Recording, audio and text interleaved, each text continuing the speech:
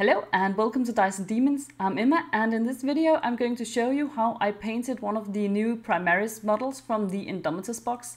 I painted the Primaris Captain, and I just have to say I really enjoyed it. He took a ton of time painting because he has got so many details on him, but it was really a lot of fun.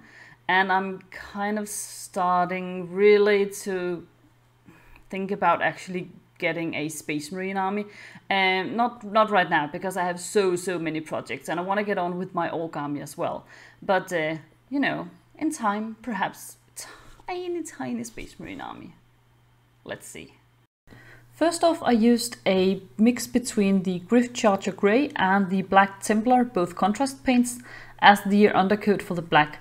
I think it gives it a nice dark undercoating, but not so dark that you won't be able to see the darker shadows when I place those. And for the darker shadows, I'm just using the Black Templar. I could also have used just an ordinary black, but I thought this was easier to work with and was dark enough for it to be visible. I placed the darker highlights at the bottom of the shield where I think the sun would be least likely to hit it. Then I do the lighter highlights. This is just a grey I mixed myself. I didn't really have one on hand, so I just mixed a bit of white and black.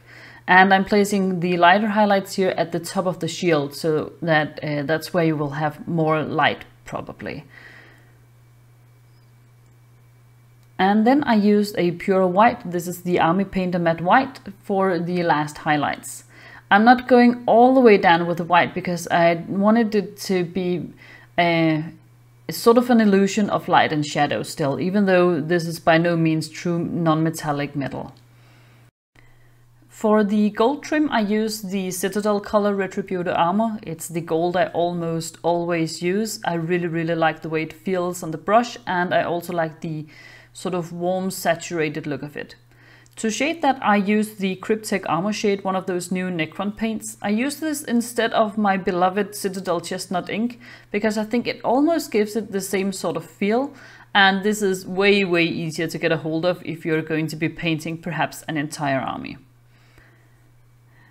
To highlight that, I again use the Retributor armor, and I try to make sure that I do the lighter parts more at the top of the shield than at the bottom, but also just to give it a bit of color variation while painting. And then lastly, I highlight it with a bit of Stormhost Silver, just to make it look like the light is reflecting in the gold. I think this just gives it the last bit to really make it pop. For the red cloth, I use the contrast paint Flesh Tearers Red. It's a relatively dark red color, which I like for this project because I want to be able to highlight it up to a really nice yellow color at the end.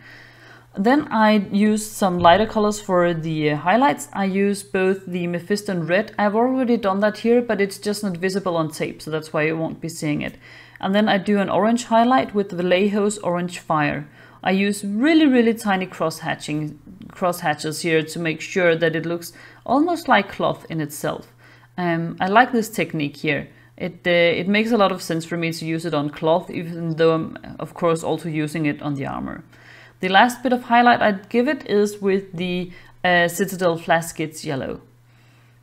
Next up, I start working on the sword, and I've decided to do a sort of simple, almost power sword looking design, and I use the Apothecary White, the Griff Charger Grey, and then the Pterodon Turquoise.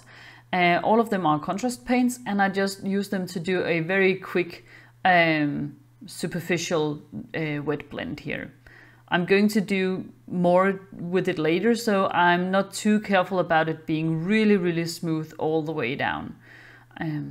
Of course, I try to get it as smooth as I can, but only within certain limits. I'm not going to be spending hours doing the sword here. And I just try to blend it as well as I can. And I really like the color going all the way from the grayish tones of the white to the Pterodon Turquoise. I think the Pterodon Turquoise makes a nice job of making it look a little bit more interesting than if I had just been using a darker gray, but without going overboard. Then I use the pure matte white from Army Painter to highlight it, and then I use some of those cross hatchings again to make sure that it blends in with the rest of the model, so that it doesn't stand out on its own with just a wet blend, but actually is made in the same style as the rest. And I think that actually worked really well. Lastly, I do a tiny bit of dark black highlighting almost, just to make sure that the contrasts on this sword are very visible and easy to see. Next up, I start working on the skeleton in front of the shield. I decided to paint it like it's an actual skeleton. I was considering if I wanted just to go for a gold skeleton or something, but I decided that no, you know what, it's probably just an actual skeleton that he's got there.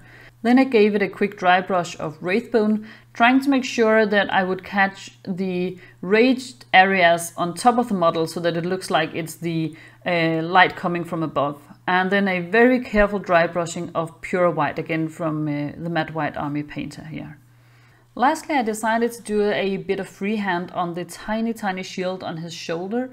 And of course, I thought that it should be a skull. I mean, he doesn't have enough skulls on him. How many does he have? Like 15 or something? That's not nearly enough. So I decided to give him an extra one.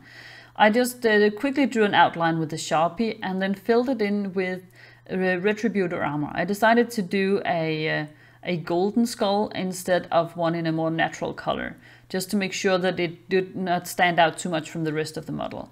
After that, I used the black Templar contrast paint to do the eyes, the nose, and then a black outline around the skull to make sure it stands out.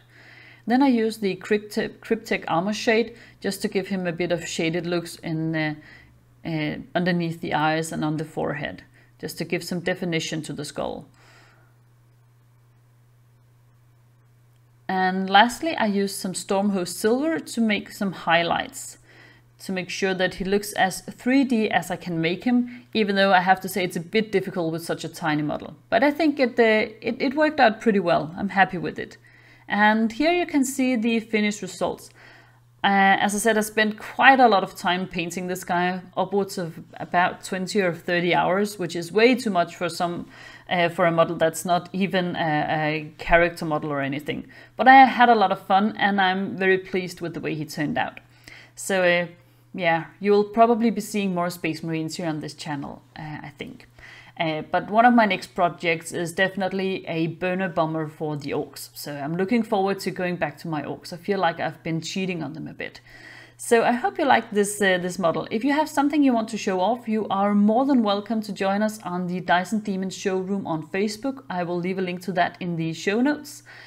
This Monday I was also featured on the podcast 40K Today, so if you want to listen to that, I suggest you go download the podcast 40K Today. It's a really cool podcast with lots of great news and interviews and all sorts of things. So check that out as well. So if you like this video, I hope you will consider giving it a like and subscribing to my channel. Thank you so much for watching. See you next time. Bye.